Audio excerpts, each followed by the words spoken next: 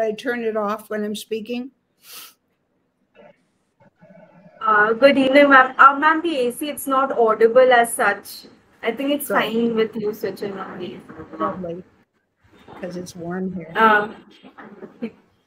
Good evening, everyone. I am Shramana Biswas, and I welcome you all to this panel discussion on cultural identity and ideology, curated under TMYS review in association with Oxford University Press. Under this theme, TMYS Review December 2022 will explore the role of artistic endeavors of society in shaping cultural identity and ideology. I would also like to say that we are calling for submission of stories, essays, and poems. And for project architecture and submission guidelines, please visit www.tellmeyourstory.biz. Today's topic of discussion is serialized representation of folklore's episodic culture. We are honored to have with us Guru Sharon Lowen, Dr. Andrew Alter, Dr. Arjun Raina, Dr. Umesh Patra, and Professor Mohan Dangaura as our esteemed speakers for the panel. Thank you so much for joining us. I shall now quickly introduce our speakers. Sharon Lowen is a renowned classical dancer, teacher, choreographer, and scholar, presenting and promoting Indian classical throughout India, North and South America, Europe, Africa, South and Southeast Asia, the Middle East, and Japan since she first came to India in 1973 as a Fulbright scholar.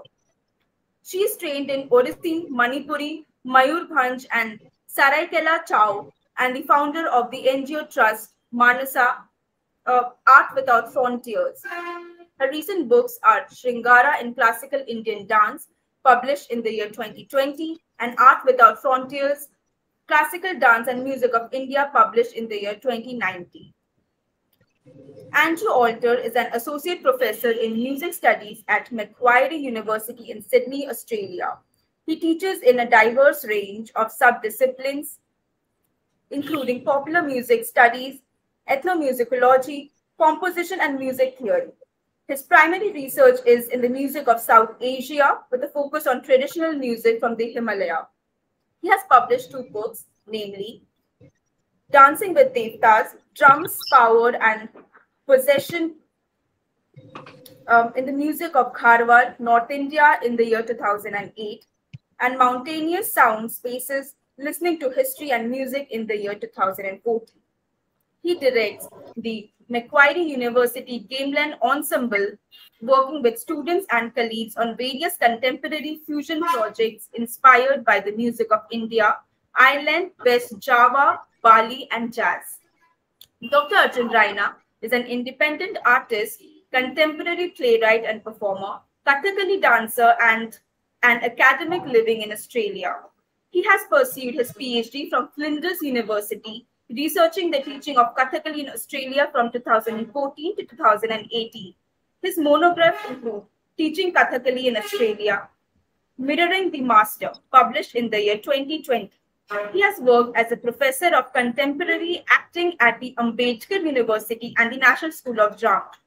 At National School of Drama, he taught acting to a generation of students now leading actors on stage and cinema in India.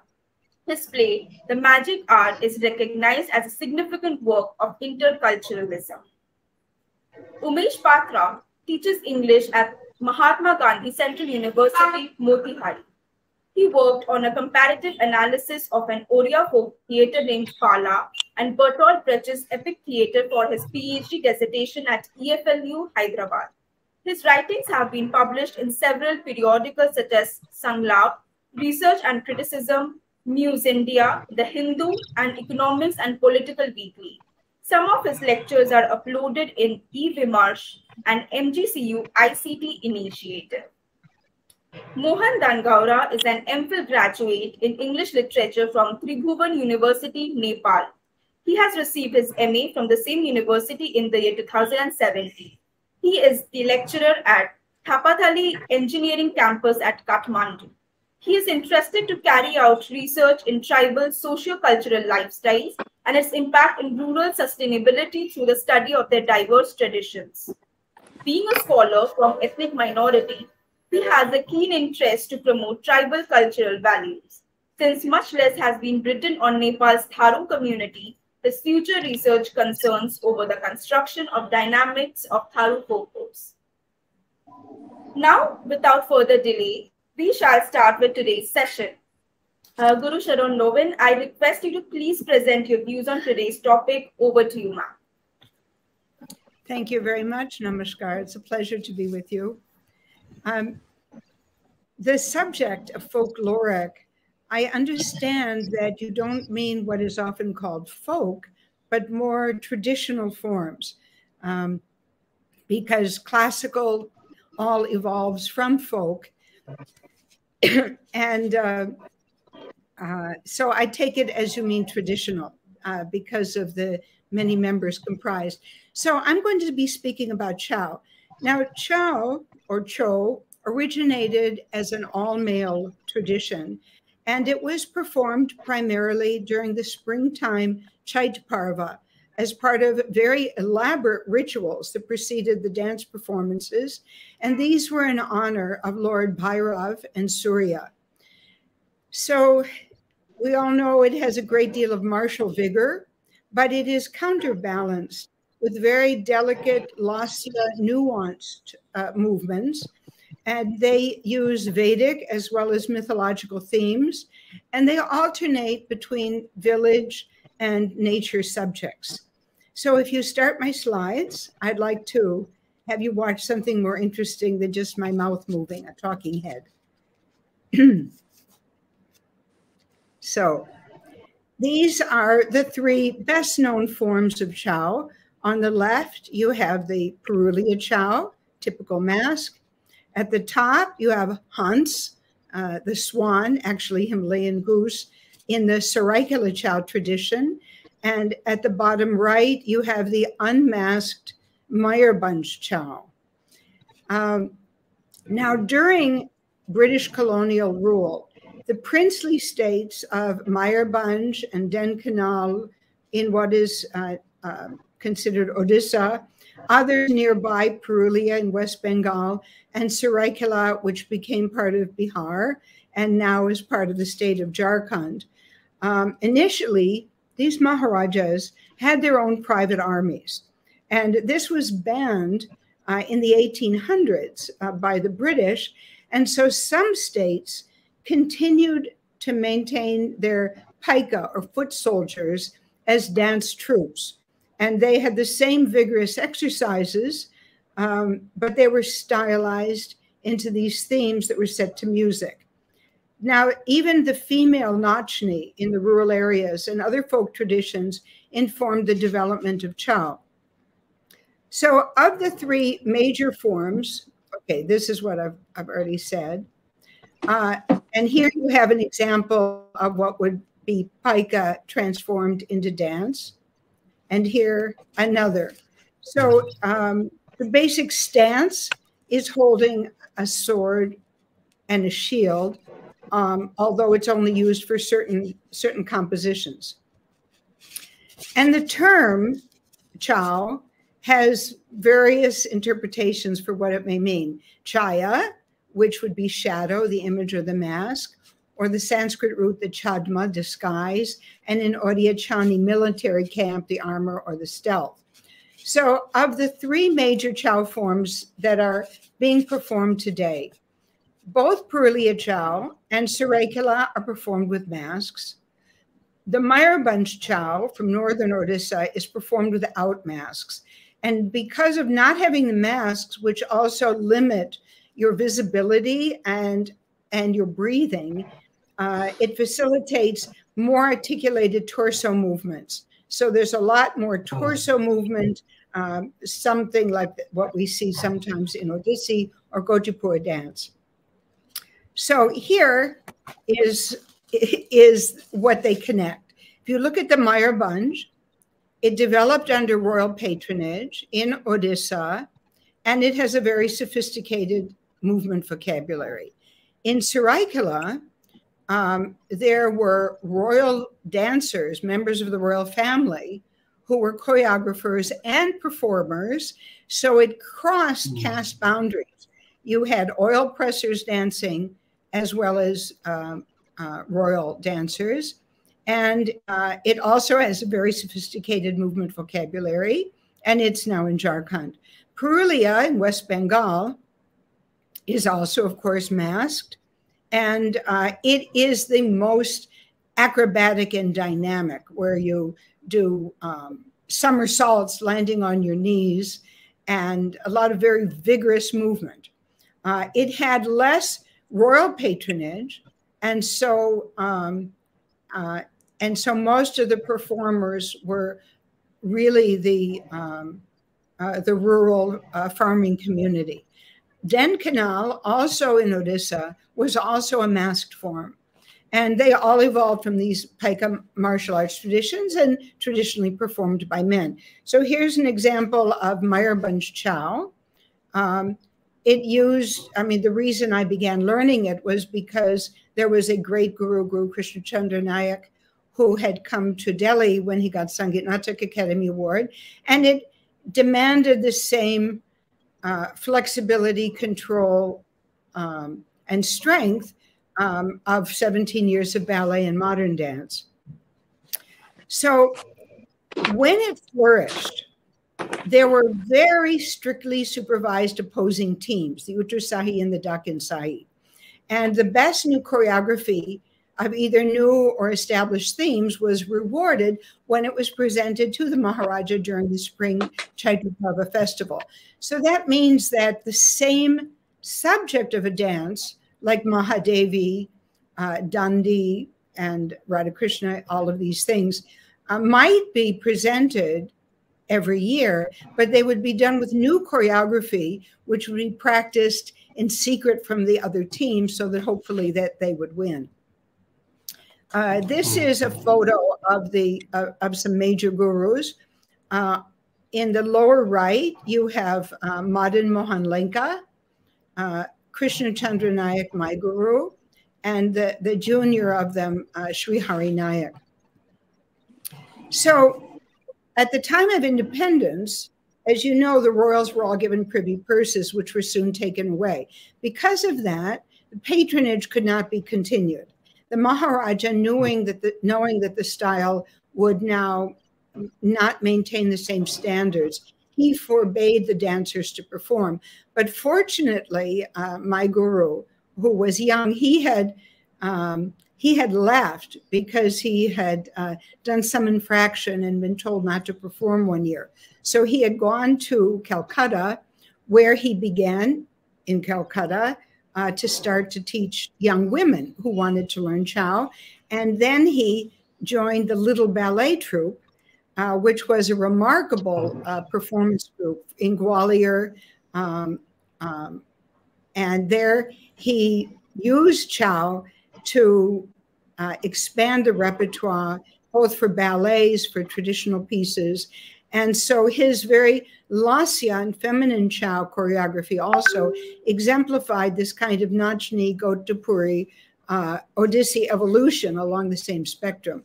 These are the instruments that are used in Chow. And that's my daughter when she was a kid. And most of the performances with the music, they will also use Shanai traditionally, will be using audio songs that are well known. So while the songs are not sung during the performance, the audience will know the songs that are being performed. But because of the setting and the open air and the crowds, and before there was really microphones and sound systems, so the songs weren't sung even though everyone was familiar with them.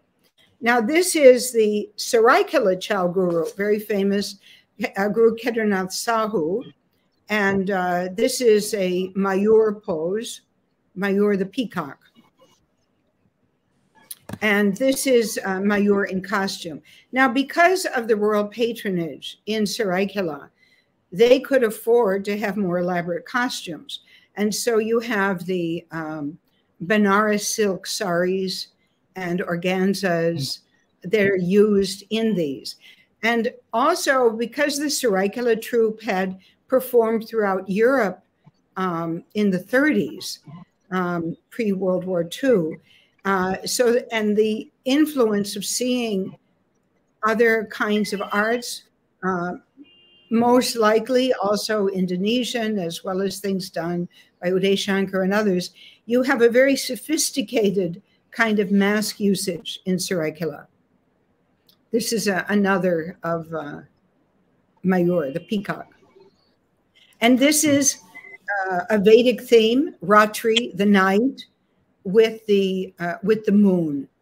Now, one thing that was interesting is that the choreographies that were done by the royal family had access to these themes, and they were very sophisticated and very elegant, poetic. Something like Sagar, the sea was a metaphor of the poet who's floundering in life. And yet there were other dances that actually the royal family could not and did not perform, which were more vigorous, that were performed by traditional artists who were part of the troops.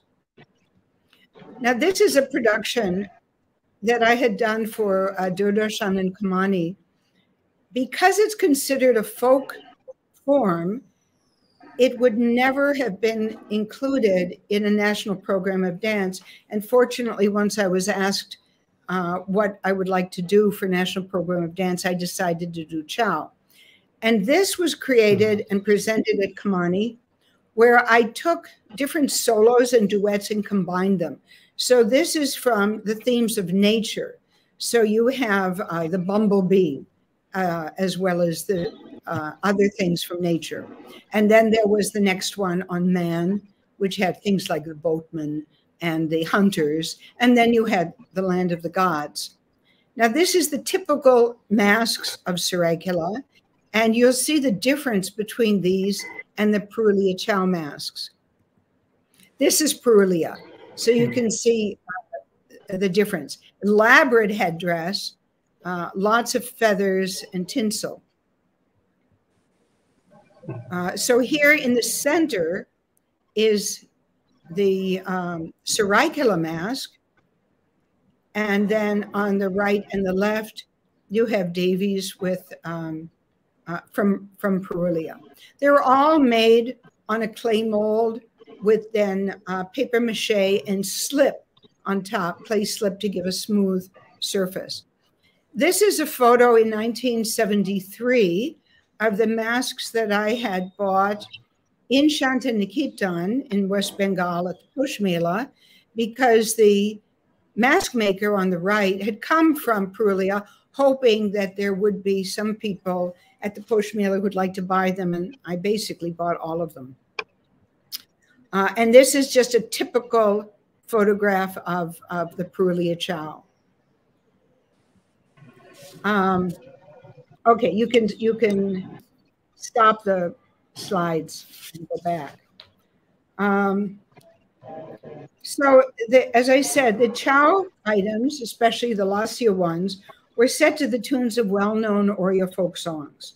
And that shows the direct sister, brother, cousin relationship that they have between Chow and Odissi. If you look at the basic stance of Odissi with its triple bend, when you take in Chow and you simply widen the stance slightly, broaden the shoulders, you have your basic pose, your dharan. So the connection of the kind of aesthetics of Odisha are there. Now, in slight connections of the traditions in Odisha, so as you know, the Gotipura dance, one boy, these were dances performed by boys dressed as women during the Bhakti movement, where they performed dances in public to Oriya songs, Oriya devotional songs, whereas in the temple, the Maharis were dancing only Git Govinda and singing those songs. So Chow is kind of on a developmental range. So for instance, if you take a certain song, Ajamu, which could be done by a Gotipura, it is also done in Chow. So these things kind of flow between the different things. Now, the movement of the torso is the most distinctive feature in Odissi, and that graceful shifting is also seen very much in the chow.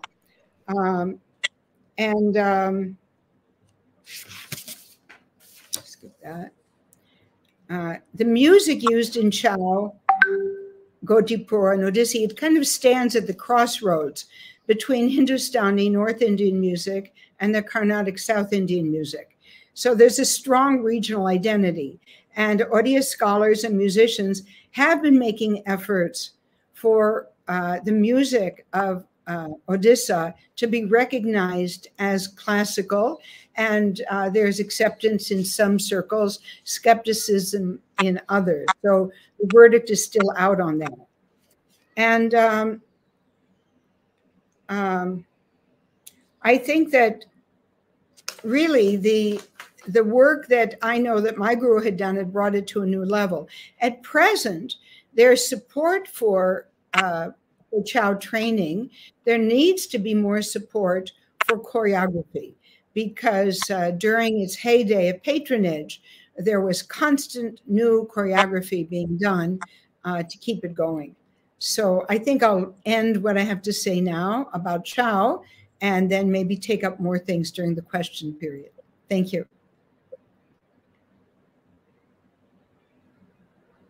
That was a wonderful and a very detailed presentation, Guru Sharon, Lowen, and especially like the way you consolidated your real life experience into the presentation. I think it really added value to it. And since I'm from West Bengal as well, I feel that I'm like much closer to my culture now, especially with everything that you said about Chow. Thank you so much. And now I would welcome our next speaker, Dr. Andrew Alter. So the stage is yours now. Thank you very much. I will share my screen. I just have a few slides to...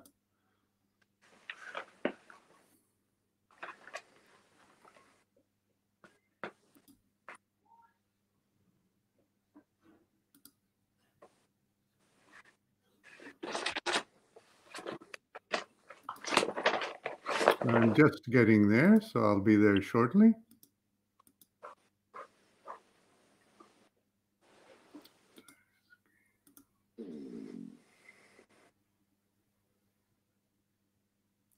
I have a message. Chrome has lost permission to capture your screen. Just give me a few seconds. I'll make it work.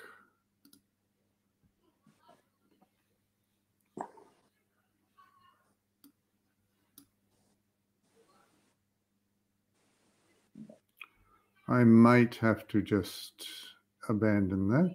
I'll just see.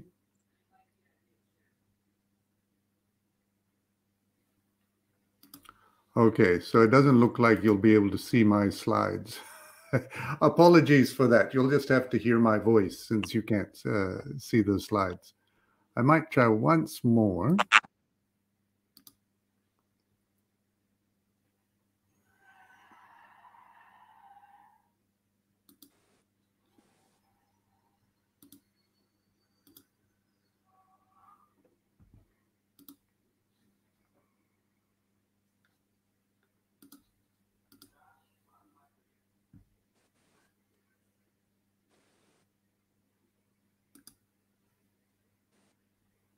No, sorry, it won't work.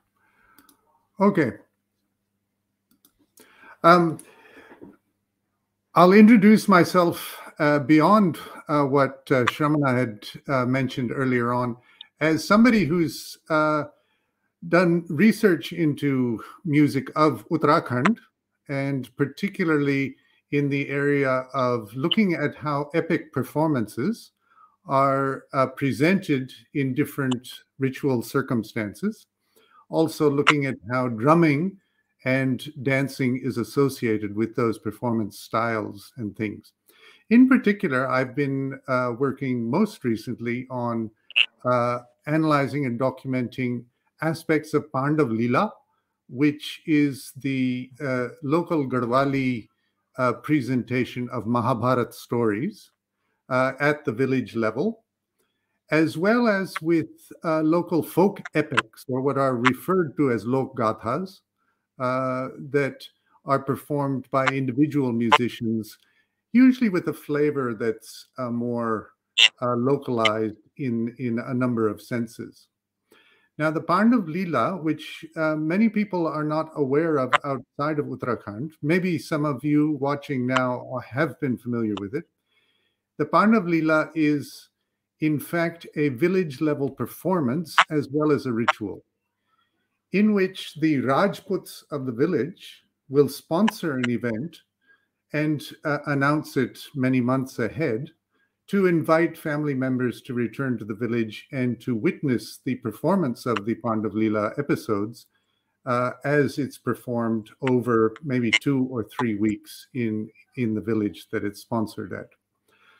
Different Rajputs will take on characters from the Mahabharata, and so you have all of the main characters portrayed by local personalities, and of course you have Krishna, you have Arjun, all 5 of the Pandavas. You also, of course, have Subhadra, and all of the performers will take on will be taken on by various village level performers. Each performance is started usually in the afternoon at around 2 p.m. and it lasts for two hours, with all of the male villagers, largely the Rajputs, coming together and dancing in a circle formation as they go around the central stage. And then individual dancers will do an individual dance that portrays the character of their particular person who they are portraying. So, for instance, Arjun and Draupadi will dance together to demonstrate some aspect of their character. Or Bhim and Hanuman might actually dance together to demonstrate an argument that they had at some point during the story. As the process goes on, there's about a 2-hour event in the afternoon, and everyone takes a break. And then in the evening, everybody comes back to the main platform, the main stage at the village, and performs again, maybe the same episodes, maybe different ones, depending on how it goes. Over 2 weeks, the performance becomes more and more elaborate. And as it becomes more elaborate, costumes become more elaborate. And so the festival itself is more like a progressive ritual in which these costumes and dance sequences become more elaborate to demonstrate various aspects of the person's character as they dance it. Usually these performances climax in a final performance, maybe at the end of 2 weeks, often which is portraying some special part of the Mahabharata itself. Not necessarily the last scenes from the actual Mahabharata or what we understand to be the Mahabharata in various traditions, but usually something that's more dramatic for the purposes of entertaining the larger crowds that are attracted by the end of these things. And so one of the most famous scenes that's often showed at the end these days is the Chakravyuha state performance, where, of course, Abhimanyu, Arjun's son, arrives on his rath, and he battles his way through 6 doors into the middle of the maze before he is finally killed by the Kauravas at the end. And so this is a very emotional scene that usually is used to end those performances. In a nutshell, those are the way that Pandav Leela is performed in Garhwal. It's episodic in that it's portrayed over 2 weeks, as well as twice in each day. And so each scene really is an episode within the whole story, but the actual plot line of stories enveloping, happening in a sequence that is understood is not necessarily always the point of the performance. things will jump back and forth from the story to earlier parts of the story and back, depending on what particular performers want to portray.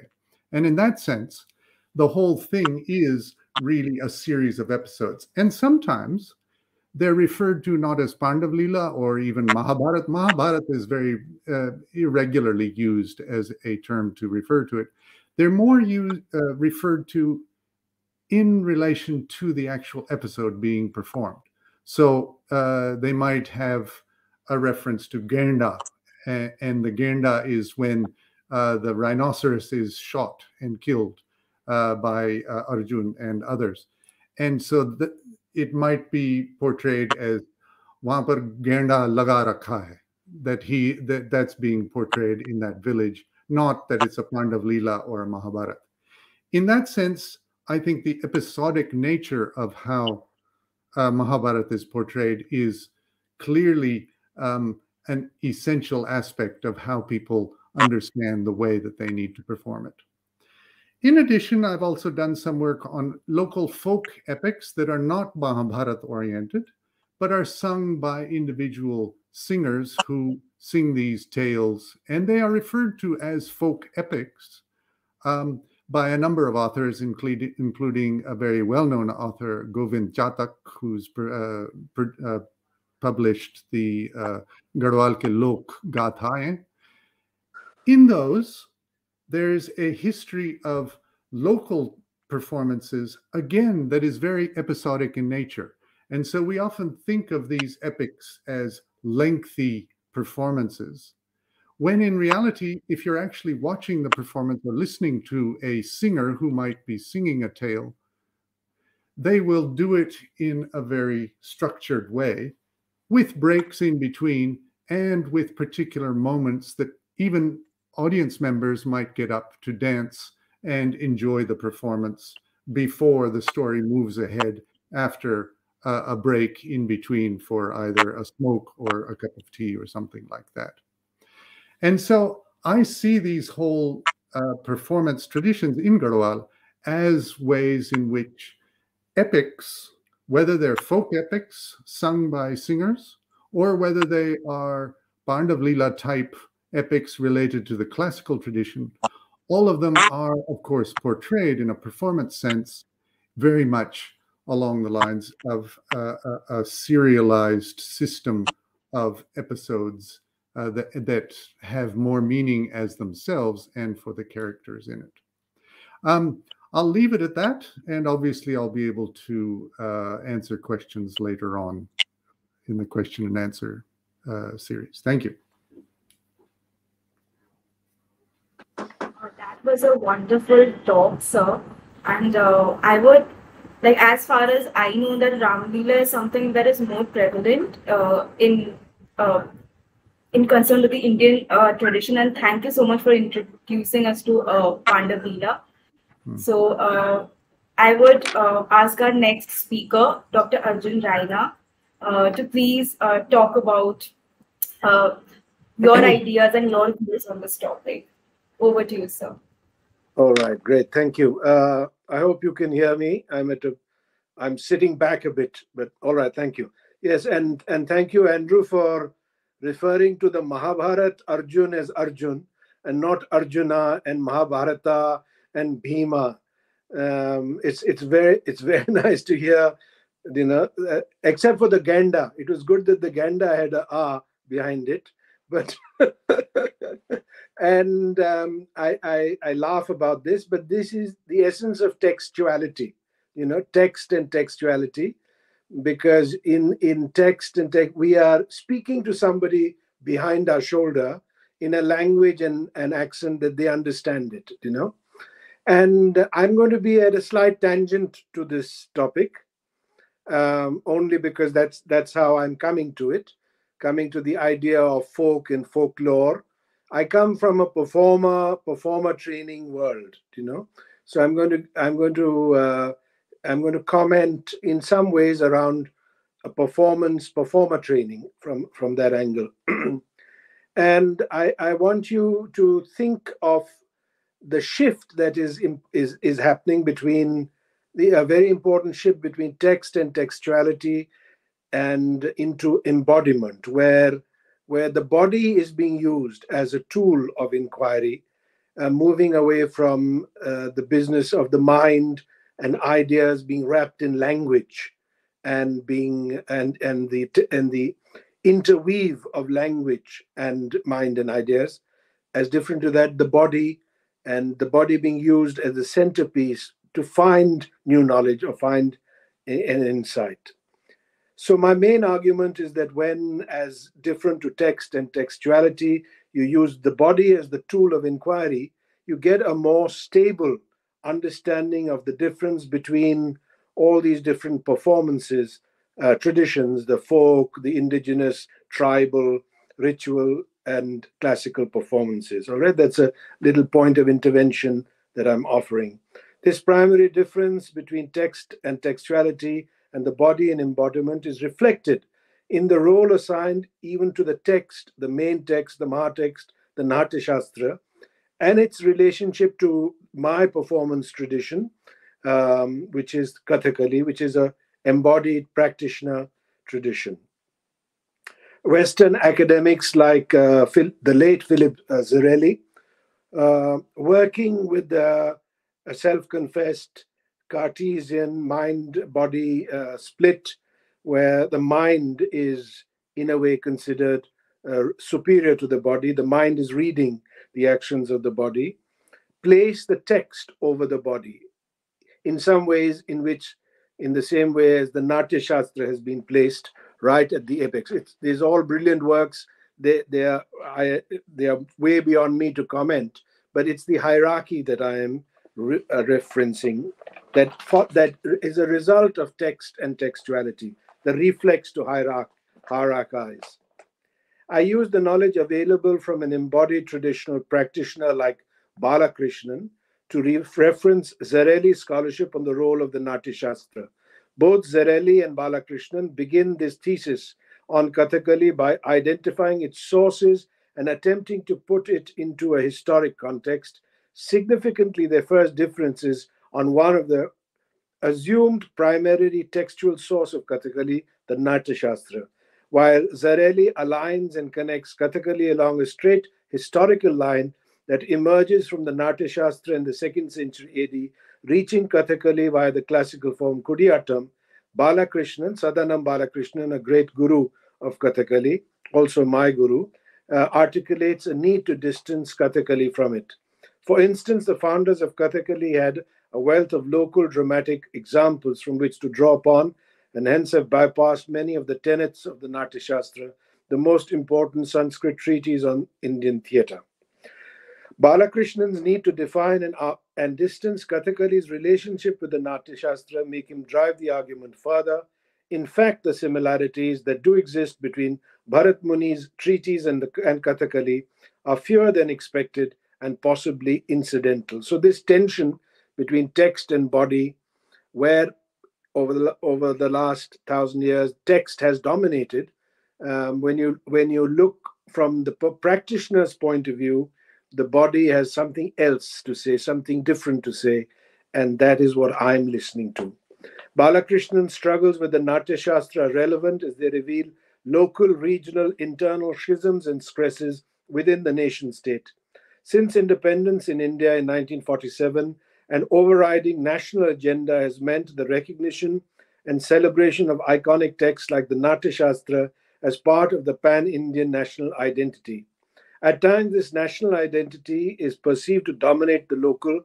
Balakrishnan, an embodied practitioner, responding to his local Kerala roots and identity, while resisting an obligatory acknowledgement of the Natya Shastra as a primary source of the classical arts, including Kathakali, suggests that the sources of Kathakali lie more practically within the embodied practices of indigenous folk, ritual, tribal, and classical performing traditions of Kerala, including, and he names all of the following, in addition to Thayyam, Mudiyettu, and Kalaripait, Podakalli, Kaikotukalli, Kolkalli, Pannam Kalli, Margam Kalli, Kanair Kalli, Mangalam Kalli, Velakalli, Pavakuda, Chakyar Kuda, Kalam Tullal, Ottan Tullal, Patyani, Kota Mori, Arjuna Nittam, and Tala Pava Kuda. Zarelli, on the other hand, while acknowledging the maze of performance tradition sources in Kerala, does not choose to name or engage with them in great detail. Instead, hierarchizes the classical, defining it as aesthetically the most refined. The classical performance tradition is the most aesthetically refined of these performance spheres. So this hierarchizing is a textual reflex. And I want to, for brevity of time, basically, I am, it's like in as an actor. So I'm a contemporary actor also. I'm a Kathakali actor also. I also chant, I sing. And people say, which do you prefer? Do you prefer acting or Kathakali or singing? But you do everything. And this is, all of them are you, as a performer.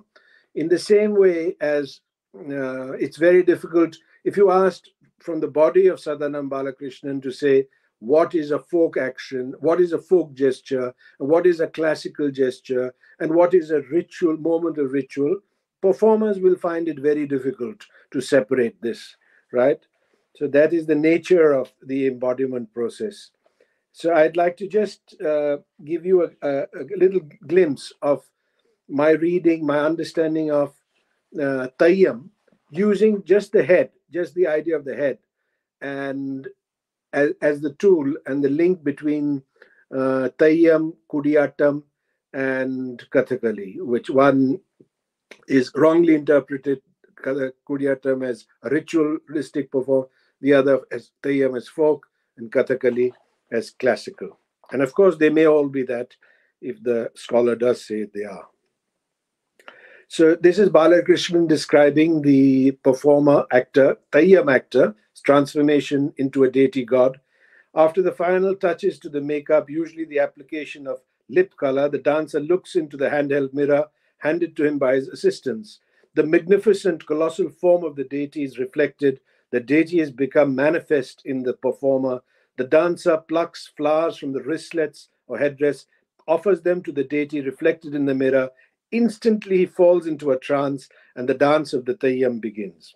What can be more refined and sophisticated than the ability to enter into a trance, to be instantaneously transformed into the other, to become a god for a day, to play, dance, move, speak, and behave like a god without error, perfectly.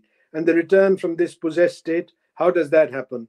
Balakrishnan explains it is believed that the actor who takes the role of Kali becomes so entranced that he may indeed kill Dharika if not stopped by the removal of her headgear, the mudi. Here is the critical element of the body in performance, the head and the headdress, the mudi or the kiridam as it is called in Kathakali. With its removal, the trance ends. Both the wearing off and taking off of the headdress are important events at the start and end of the trance possession performance state. The headdress forces a significant balance to the head, preventing the performer from losing his head as he goes deeper into the trance performance. The kiridam helps facilitate this performance state. Very few Western performers have ever danced Kathakali with a kiridam. It is my experience that a balanced head is the precondition for the flow of emotions, for the bhav or embodied emotion to be experienced by the actor. It is this balanced head and body that becomes a vessel to be filled with emotion. Thus, the wearing of the kiridam is critical to the performer's own and the audience's experience of aesthetic pleasure or ras. This wearing of a kiridam or some form of elaborate headdress crown is common to all three forms, Kudiyatam, Kathakali, and Tayyam, making all three equally sophisticated modes of performance. That's my very simplistic political point. All three are equal modes. Of course, it's left to the wisdom of each scholar to decide and make a difference between one and the other. Right, thank you. You there? Oh. Thank you so much for this enriching talk, sir. Especially like what you said that how body is used as a tool for inquiry. Like I had never looked at performance and performative act as something adhering to the body. Like generally people look at the culture and the tradition attached. And especially what you said about mind being superior to the body, I feel that this has always been spoken, especially during the enlightenment heroes like Rene Descartes has always said that I think, therefore I am. The mind always being like more superior to the body. And thank you so much for drawing this binary of mind and body. Like especially how you concluded saying that the balanced head, how it leads to the emotions that is like shown by the body. Thank you so much, sir. And now I would welcome our next speaker, Dr. Umesh Patra. Sir, please enlighten us with your views on the topic. Over to you, sir. Thank you, Shramana, and I thank the entire team of Tell Me Your Story for giving me this opportunity. I must acknowledge before entering into my topic that I'll be most benefited by this talk because unlike all the other panelists who are not only scholars but also adept practitioners of their art, I'm just a researcher. So I'm really proud of being part of this panel. So I'll be talking about Odia Pala Theatre, and I think Guru Sharon will agree with me when I say that it's difficult, if not impossible, to understand the Odia culture without getting a grasp of the Jagannath culture, the culture of Jagannath. That's there with Odissi, that's there with Pala as well. So I'll be keeping Jagannath in the back of my mind while referring to Pala. So what is Pala? Pala is a kind of folk theatrical performance which combines the element of dance, drama, music, and oratory. There are usually 5 to 6 performers on the stage, and Pala is performed for 4 to 6 hours, usually in the night time. There are competitions which are called Badi Pala, and apart from that, the popular form of Pala that is there in Odisha today is Tia Pala, which is normally regarded as Pala. And the topics in Pala or the narratives in Pala are mostly mythological. They may come from Ramayana, Mahabharata, or the local Puranas, the Odia Puranas. They may be legendary. They may refer to any Odia devotee of Jagannath, or they may be purely historical as well. Now, what differentiates Pala from other form of mimetic art is that there is this frequent use of rasabhanga, which I call the dissolution of rasa. For example, in case the troupe takes up one particular story, let's say that is the story of Raja Harishchandra, and while they are describing that story, the performers are also enacting different portions, different characters in that play.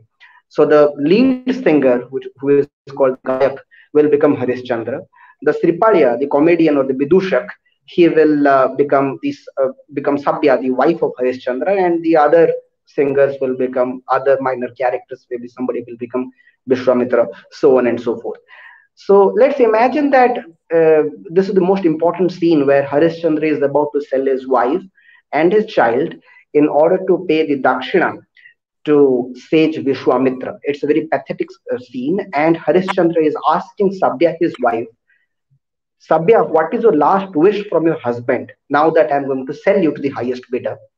At that time, Sabya, enacted by a male palya, by a male performer, trying to speak in an effeminate voice, will say that, Swami, can I get some dahi vada from this place? Because I've heard that they are awesome, they are delicious. Now, this particular shift in the tone of the play, in the tone of the narration, brings us from the spiritual, mythological realm in which people accepted Harishchandra's plight and they were experiencing Karuna Rasa, straight down into their mundane reality, in their contemporaneous reality, to their to the place where the Palla is being performed, and it evokes laughter. It is called Rasabhanga. Palla is also criticized for it, but I believe that this is one of the most beautiful elements of Palla because it creates a shift between the world that they are showing and the world the audience are watching the Palla directly in. And that can be compared to the technique of alienation in which Bertolt Brecht wanted to differentiate his actors from the characters. He wanted the audience to know that what they are watching are just people enacting a particular play. They are not suffering themselves. And people should get agitated by that. People should know that the real suffering is suffered by the audience members, not by the actors, not by the characters. And then that agitation should lead them for some kind of political protest. And that, in technical terms, that can be compared with Palla, though in terms of content, there are a lot of differences. So I will be talking about the stories, beautiful stories regarding the origin of Pala. And one of the stories that Professor Dhiren Das, who is a scholar on Pala, has stated is that Pala has been derived from the word Pali. Pala has been derived from the Buddhist tradition of Odisha. Buddhism had a tremendous influence of Odisha, and it is believed that two of the famous first disciples of Buddha, named Tapassu and Vallik, were Kalinga tradesmen. Kalinga was the ancient name of Odisha. And when Ashok, I'm sorry, invaded Kaling, at that time he transformed himself into a very non-violent king, and he made Odisha a completely Buddhist state. And it is believed that the elucidation of the subtle philosophy within the Pali canon was the task of the Pala singers to do in the vernacular language in which the masses would understand. And Maurice Winternight, when he distinguishes Pali as a literary language, he says that Pali is the language of the canon. It is not a language that was in use before the canons were written. It was the language in which Abhidhammapitak, Suttapitak, and Vinaypitak were written. That's why Pala is associated with Buddhism, according to one theory, and that also associates Jagannath, because it is believed that Jagannath is a traditional Buddhist deity, and the sacred object that is within that wooden idol of Jagannath is actually the sacred tooth relic of Buddha himself.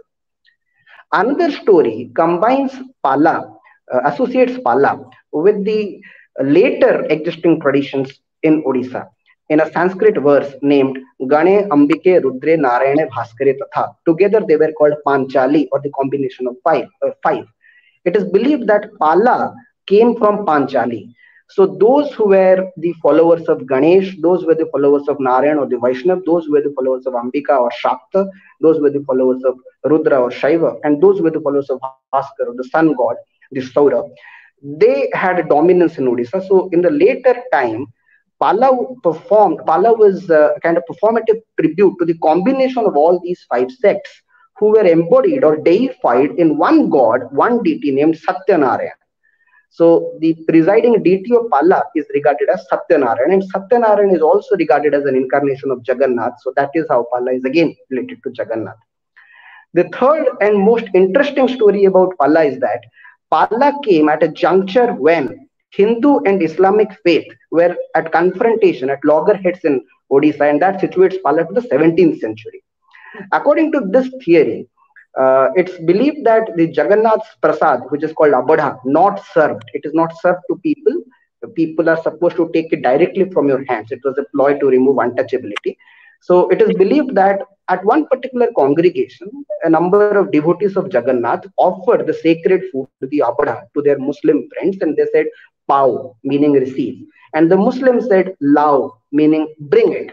The frequent utterance of this pau and lao led to the coinage of the word Pala. So Pala is regarded as a syncretic performance that combines the elements of Hinduism and Islam, and this was also reflected in the changing of the name of the presiding deity of Pala, who was earlier Satyanarayan, the combination of the five sects, later became Satyapir. So the Hindu god Satyanarayan and the Muslim fakir, Pir, combined came together and led to the creation of a hybrid deity that embodies both the values of Hinduism and Islam. And that is why the first texts, the first palas that were written, the first narratives that were performed in Pala that were written, also used a language that was a combination of both Odia, Hindi, Parsi, Bengali. And it was a poet named Kabi Karna who wrote the story of the birth of Satyapir, and that story is also associated with the birth of Jagannath. The story is also associated with the story of Krishna. Today, I could tell a lot about the Islamic and Hindu influences on Pala, but today Pala is used not necessarily as a religious, not necessarily as a religious, as a ritualistic performance. It has also added secular elements into it. For example, for the awareness regarding polio, for the awareness regarding AIDS, some Pala troops go from village to village and they talk to people about preventive measures.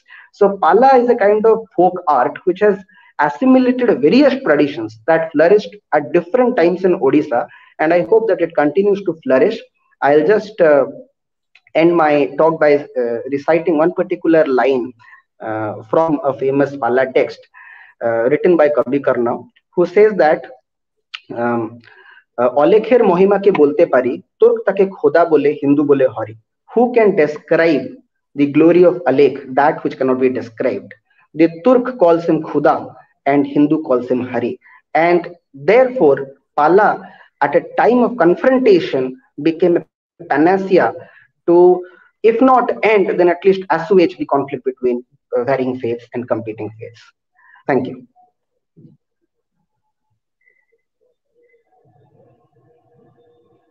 Thank you, sir, for this wonderful talk. And I really like the three different origin stories that you told us about Pala. You not only brought in the mythological origin, but you talked to us about the Buddhist and as well as the commingling of the Hinduism and Islamic tradition, both like resulting into this Pala tradition. Thank you so much. And now we move on to our last speaker, Professor Mohan Dangaura. Sir, please, the stage is yours. So thank you, Shramana ji. Now again, good evening to everyone. Let's start from my basic introduction. So I'm only a speaker from Nepal. So I guess, and since I'm interested to conduct research in Tharu tribe of Nepal, I hope many of us here may not be aware about who are Tharus. So, since the motto of our program is "Tell me your story," so I will just narrate the basics of the community today. Okay, so if we talk about like Tharu community of Nepal, then so Tharu community of Nepal, they are tribals who basically are residents of Tarai area of Nepal. And if we see the geography of Nepal, then Nepal is divided into three geographical regions, like Tarai area and hilly and mountain region. And if we talk about Tharu tribals, then the history of Tharu tribals, of course, it goes back to like Indian history as well. So Tharu tribes, they not only reside only inside in Nepal, so they are like scattered community and who so live around the borders of India and Nepal. Basically, my research when I like started conducting or how I showed my interest in conducting research in my or for my own community. As far as I remember, like so once was in interview and one of my professor actually when we were discussing about like research ethics and all of these things, my professor he came to ask me like, since you belong to Tharu community, one of the like rich indigenous community of Nepal, why don't you do research in folklores or performance of your own community? Instead of like going for the novels, European novels or like American novels, and instead of showing interest in their culture or in their performance or in their narratives, it would be better if you go so to your own community and if you like do research for your own community.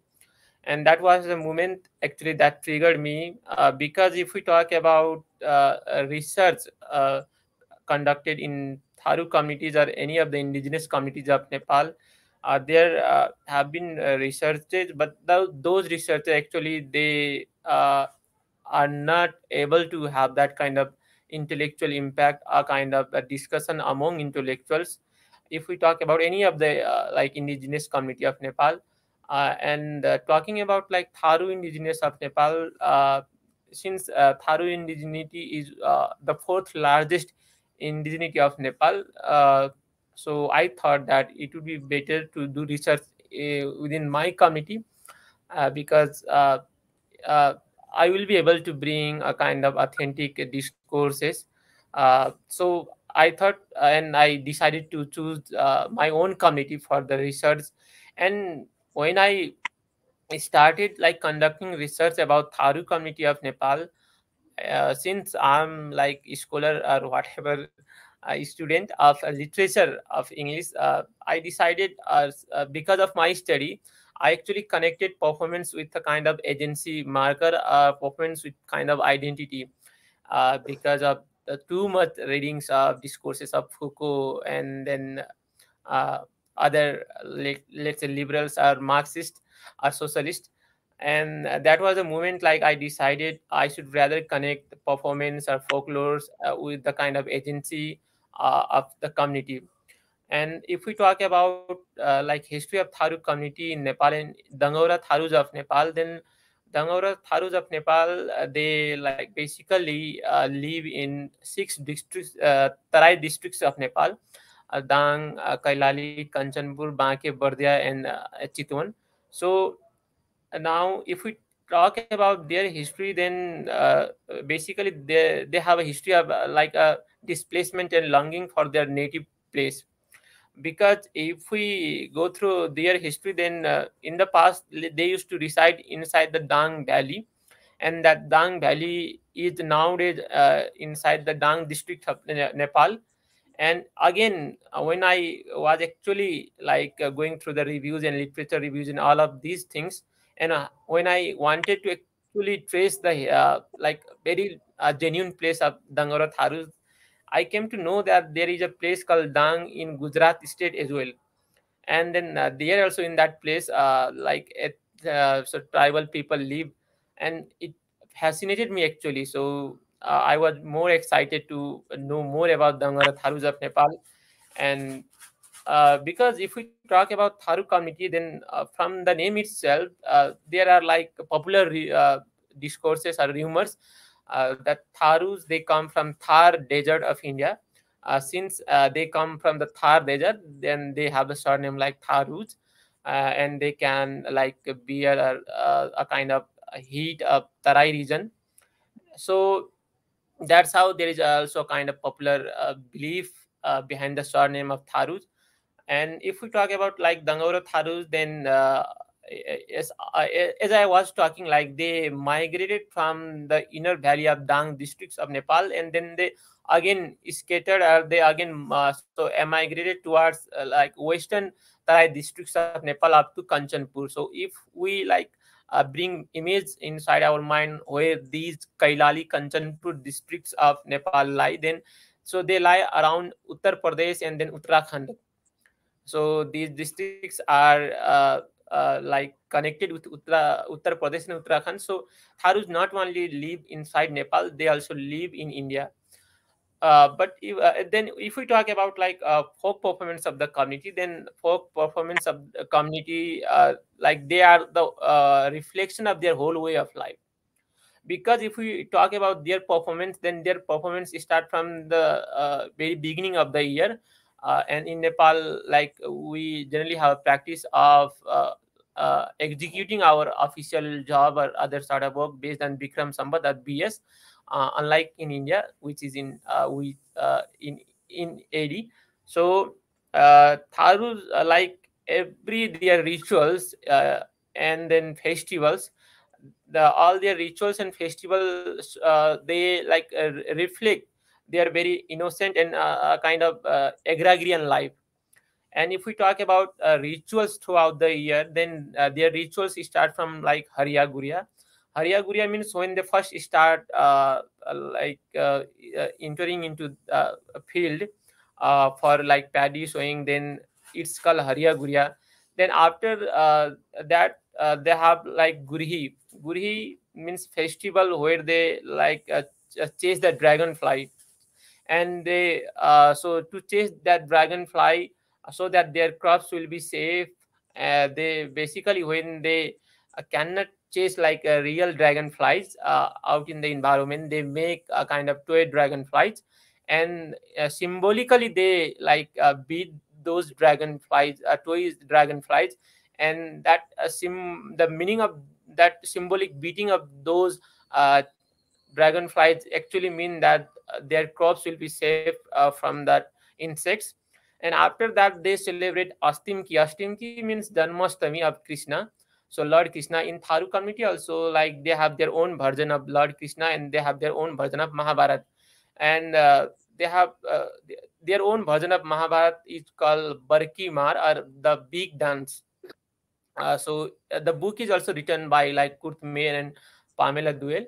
They are like French. They are French authors. So Tharus also have their own version of Mahabharata, where actually the character of Bhishma is emphasized than others. So after that, then they have Atwari, and today that Atwari Day, and Atwari is a kind of a celebration where brothers they have fasting for the whole day, and then next day like they go to their sister's house, and then they carry whatever like dishes they have prepared the previous day, and then they carry those dishes as the gift to their sisters. And then of course then comes Dasai, which is also the national festival of Nepal. And during Dasai, so Tharus, especially Dangaura Tharus, they perform like Barkimar. Barkimar means lyrical version of Mahabharat in their own style. So then they make group, and especially the priests who are called Guruas in Tharu committee, they help those performers to perform that great dance based on the story of Mahabharat. Uh, but the problem nowadays is the community, because of modernization and because of all of these things, urbanization and other sort of things. The performance of such Barki Mars are very less nowadays. We only like can have the experience of such performance in very few places, not like in all places where Tharus live.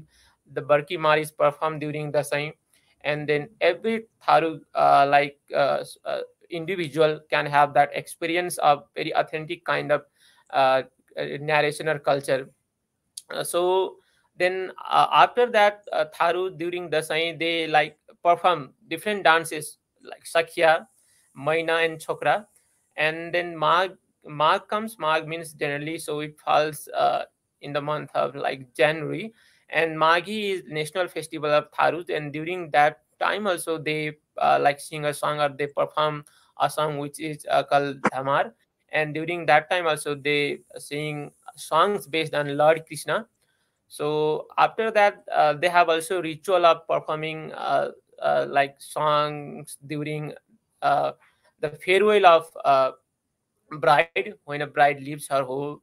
So there is a kind of singing by the women of that community, and they so bid farewell to that newly wedded newlywed so bride.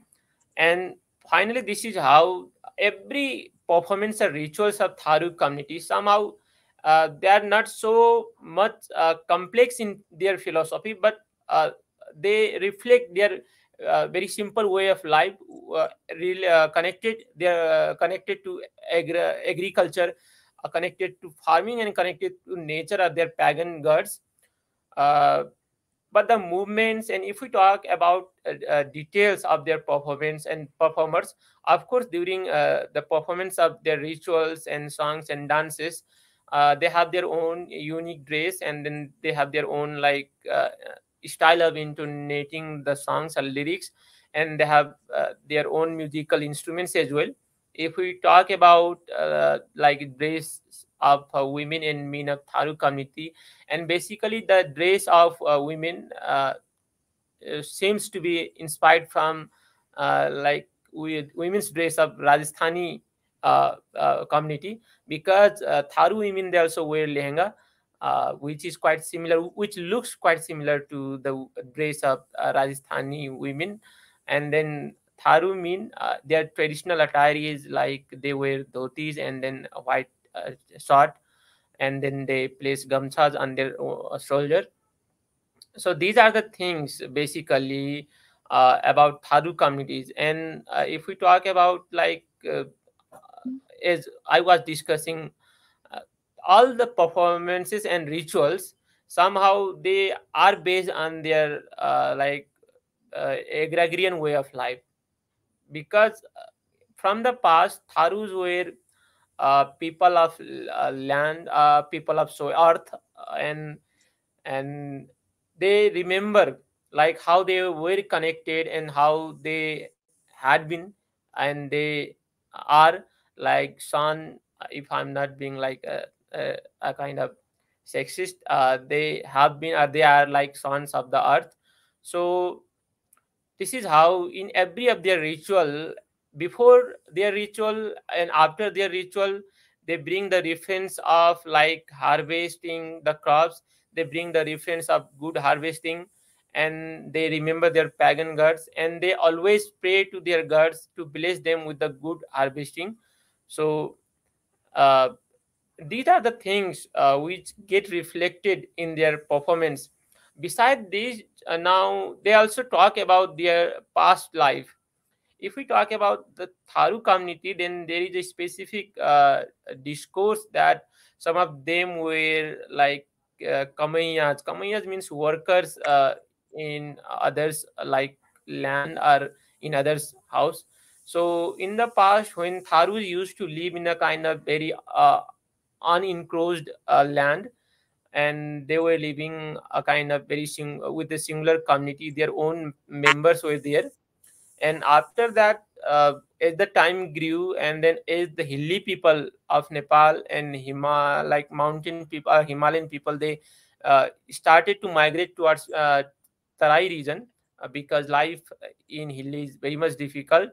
As they started to hilly and privileged and literate people started to migrate towards the area of Tharu, and Tharu's people, because of their illiteracy, because of their like lack of political awareness, and a kind of that kind of a cunningness and smartness, they could not manage they could not manage their own identity or agency, and they came to lose their own kind of so power, own sort of agency in their own native land. Because hilly people, they were privileged, educated and literate, they somehow like started to have or started to possess their properties, Tharu people's properties or land. So this is how, when Tharus in the past, they actually realized that now, so they should emigrate somewhere else from their own place.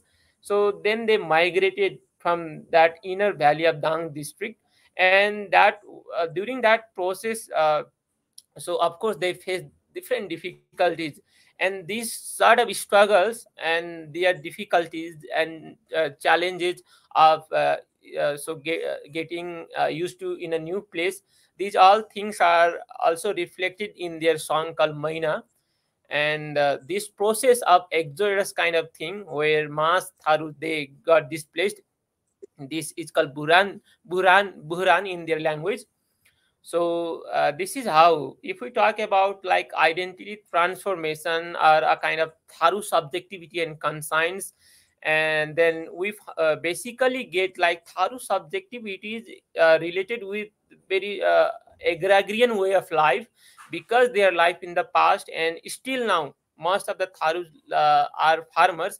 Their life stories, narratives, rituals, performance, they are all related with agriculture and a kind of very uh, serene way of life. And another part of their rituals or performance is like how they reflect that like they uh, have been the victim of suppression, repression uh, from the kind of privileged community. So this repression and then the need of agency, and then the being vocal for their identity and agency, these are the major uh, components of their performance, where they not only talk about their way of life, they also try to be assertive, or they also try to assert their agency in the state. So these are the things. I am sorry if I took more time. So this is it. I think we'll have much discussion later as well.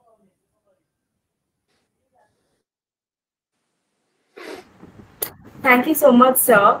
Like as you said in the very beginning of your talk, that we might not have a lot of idea about the Tharu community, and thank you so much for acquainting us with this community across border. So Now we shall begin with our question answer session. So my first question is to Guru Sharon Lowen. Uh, Ma'am, the ways in which Chow is classified, it has altered as a result of changes in the region's geography, ecological circumstances, and the evolution of the many racial groups and the languages. So, is such a classification viable? Kindly elucidate on the various factors that lead to such a classification. I'm sorry, you mean classification in what way? As folk or traditional or what? Ma'am, in both folk and tradition, and also the various classifications that you mentioned, that is the Mayurbhanj and the Sahitya classification, etc. Well, you see, classifications are always shifting. We have pigeonholed the multiple traditions of India into the Western term of folk and classical. And some people use the Shastric term Margi and Deshi to mean Deshi meaning folk and Margi meaning classical. I understand it a little differently. Deshi means entertainment, and all forms are entertainment. Margi is those forms that are aiming for evoking rasa. And as you know, when India became independent, there were 4 forms recognized as classical. It didn't mean they were the only forms. I think, for instance, in Kerala, for various obvious reasons of a whole country, they've given the name of classical to one art form, whereas there are multiple forms equally deserving of the term classical, which they are. It just doesn't look good when some states have no so-called classical form and others have, and one state would have many. As far as Chow goes, there was a conference, I think it was in Calcutta, Padatik Shamananjalan organized it. It was in the 80s or the early 90s, I forget. And so I gave a presentation with my student and colleague Gopal Dubey. And so we were talking about Chow. So what I did was very simple. I took a Chow choreography and I said, this is the Paika movement. This is how it became Chow dance. And this is what these movements are called if you use the Sanskrit terms from Shastra. A very simple action. So the scholars that were there, I think maybe Suresh Avasti, Mohan Kokar, Sunil Kotari, 2 of them were there, not all 3. I can't remember. They were so anxious to get my notes because it's like, wow, these are part of the terms that can then make a form recognized as classical. At that time, my feeling was it's a traditional art. It doesn't need to be fit into this structure. But I think that I made a mistake because how you are classified has a great economic bearing on the artist. So that when a Chow dancer calls me up from Suraj Kund Mela and says, you know, we're eating food that we can't eat, we're wearing our costumes all day, basically we're considered tribal and we're getting paid nothing. So the classifications are very important. But I think everybody here is well aware that the process of getting recognized as classical is a combination of, or used to be, of Sanskritizing, getting recognized by certain individuals and institutions. We have today, at last count that I know, 8 classical styles. I think that that Chow is perhaps as classical as 1 or 2 styles that have been recognized, and definitely one that's in the waiting. I don't think it'll happen. anytime soon, because it requires an N.K. Panikkar or a Volatile or a Tagore or somebody at a certain level in the to make that happen. I mean, it's a very complicated whole issue, but you know, I mean, in Manipur, Lai Haroba wins every international folk competition because it's so sophisticated, but it's classified as folk, so it's there.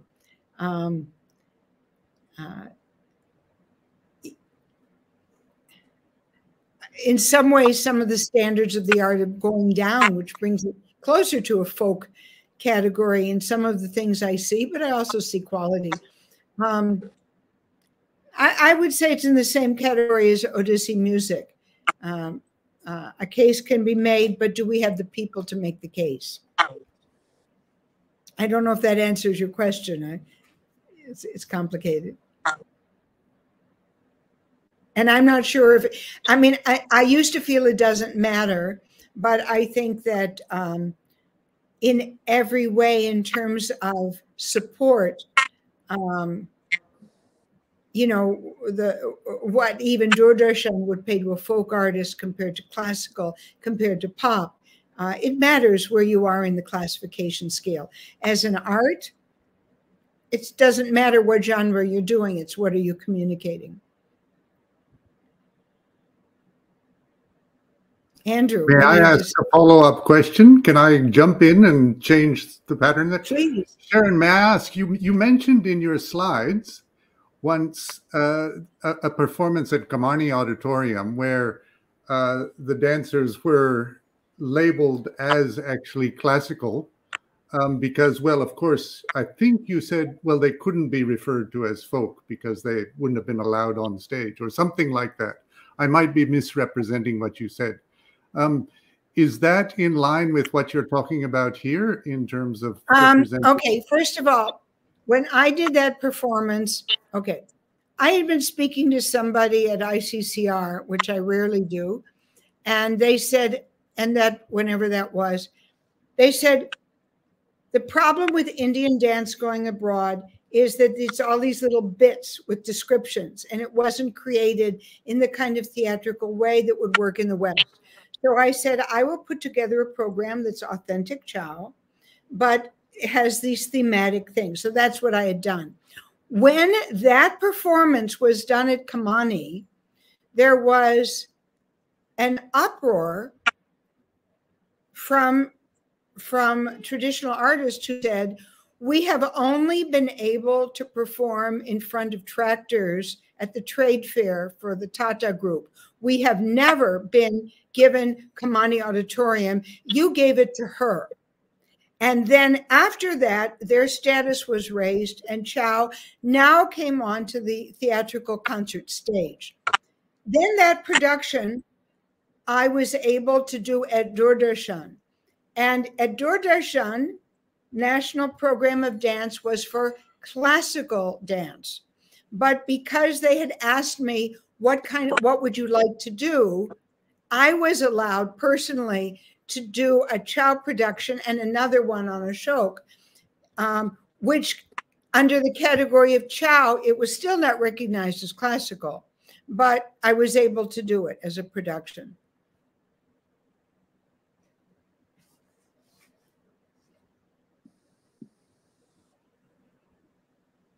Thank you so much, ma'am, for answering the question. And now I would pose the next question to Dr. Andrew Alter. So, folk and classical traditions engage with the Mahabharata epic in numerous ways. Similarly, orality and literacy impact on the renditions of Pandav Lila in Uttarakhand in different ways. How have orality as well as other performative and written traditions of Mahabharata impacted on the episodic nature of Pandav Lila in Uttarakhand? Yes, thank you. This actually speaks very much to what Arjun was saying about Kathakali and the text versus the embodied performance and things like that, because the stories when a dancer is dancing an episode from the Pandav Leela, there are often moments when the drummers are not only playing, but reciting the story of what's going on in different ways. It may not be directly related to exactly what happens, and it changes according to the circumstance. But those are obviously memorized text that are not written down, but yet have some kind of a link in people's minds to, of course, literate traditions of Mahabharata written down that exist somewhere in people's imagination. Well, not in imagination, they do exist, but are not used regularly certainly by the drummers who recite these stories, or even Rajput people who may recite some of these stories, because the whole tradition is, of course, an oral tradition. In that sense, there is, people are generally happy to refer to it as a folk tradition. And in fact, in the various ways that folk epics are classified in the literature by authors like Chatak and Purohit and others like that, the tendency is to identify discrete stories and identify them as folk tales or folk epics because they are from an oral tradition. Yet when they're put into a literate form, they do become somehow iconic for a presentation of folk arts within, say, Uttarakhand, or I'm sure it happens elsewhere as well. And so the dichotomy between literate and oral is not, say, at the level of the Shastric texts that are often referred to in terms of classical traditions like the Natya Shastra or whatever, but are purely in terms of these more recent attempts by local literati to create particular iconic versions of what should represent the examples of Mahabharata or Pandav Leela or some other local story. Thank you, sir, for enlightening us with this orality and literary dichotomy. Now, my next question is to Dr. Arjun Raina. So, how does the politics and aesthetics of the worlds of Kathakali looked at in terms of their traditional, folkloric, and classical development, in contrast to the more contemporary and secular dynamics that are impacting Kathakali today? All right. I'm not quite sure, even though you had shared this question to me, but I'm still not quite sure how to answer it. But one can always give an honest attempt.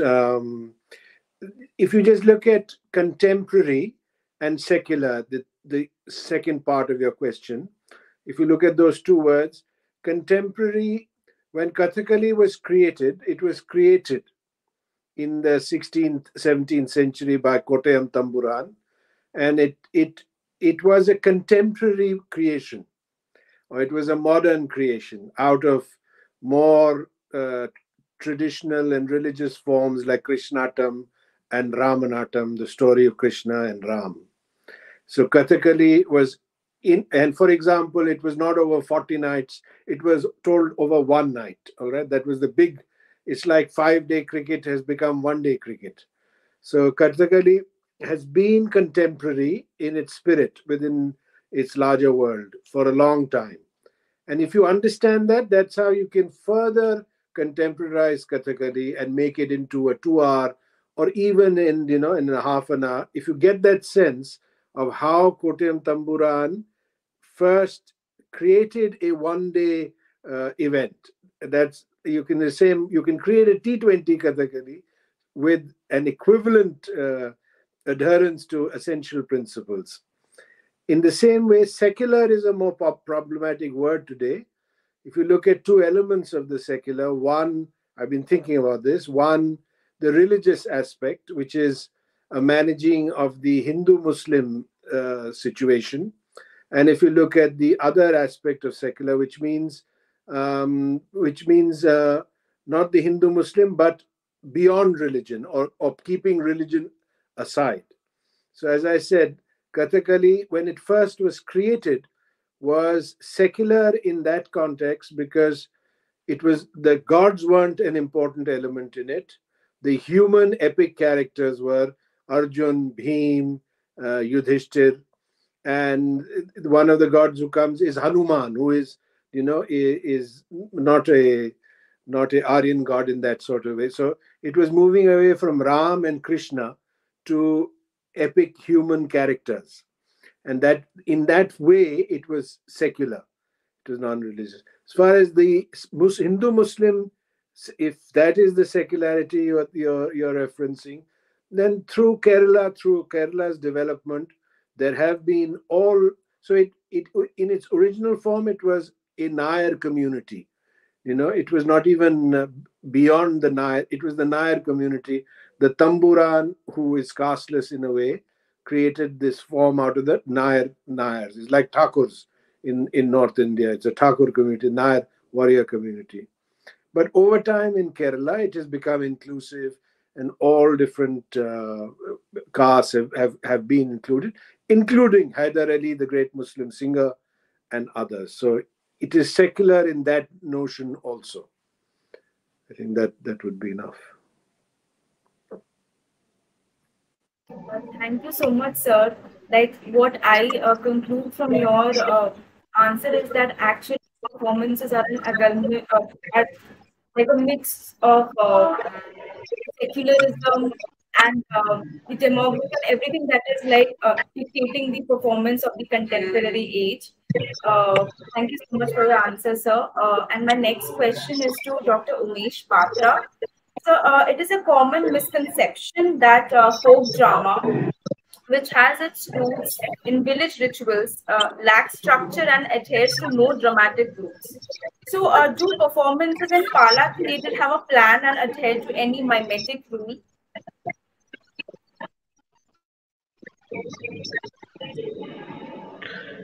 Thank you. And it's a very pertinent question. There are some rules in Pala, but these are to be understood within the context of Pala. So they have a structure. It's not a very rigid structure. They do have a structure. They have a Mangala Charan, which is also a kind of performance. They have Prasanga Pravesh, and they have conclusion. So there are 3 segments. There is stylized dance, and the musical renditions are also performed according to either some classical ragas or some contemporary music, either from Bollywood or from albums. But that aside, that requires rigorous training on the part of the performers. But that aside, I understand the assumption behind this question, and I would say that the structure of a Palla is very flexible. It's not mimetic. It definitely does not want to recreate something, but it is symbolic. And the flexibility of the structure, the malleability of the structure allows it to incorporate elements that's perhaps not possible in proscenium theatre. To give you an example, an audience member is encouraged to enter onto the stage at any time during the 4 hours or 6 hours performance of a Pala to seek the blessing of the Guru, who is the lead singer, or to do a charitable donation. And when he enters on the podium or on the stage, then the performance kind of halts. The Guru, the Pala singer, blesses him, and after he departs from the stage, then the performance resumes. Similarly, it is episodic in nature. So let's say it is performed at 10 o'clock in the night, it will continue up to 4 o'clock in the morning. You can come at any time and you'll not miss anything because all the stories are old, and you see one episode when you enter, you leave, there are some other episodes, and there is frequent improvisation. So there is that Brechtian element in it without noticing it. So I have interviewed a lot of Pala singers, and they would say that they don't know which verses they will utter on that particular night, which particular performances they'll perform on that particular night. So they have a broad theme. They can also take questions from the audience.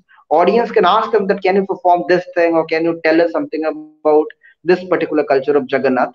So I would say that the flexibility, the malleability is good in terms of Pala. It doesn't have a very coherent structure. It's definitely not mimetic.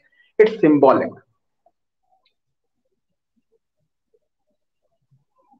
Thank you very much, sir. And I really like the way that you said that how Pala is actually challenging the structures that were, say, predefined in performative arts. And my last question is to Professor Mohan Dangaura. So you have talked about Tharu subjectivity and the conscience. So how is the identity transformation reflected through the culture in the Dangaura Tharu community, especially in regard to the globalization and the localization, and say the presence also in the social media.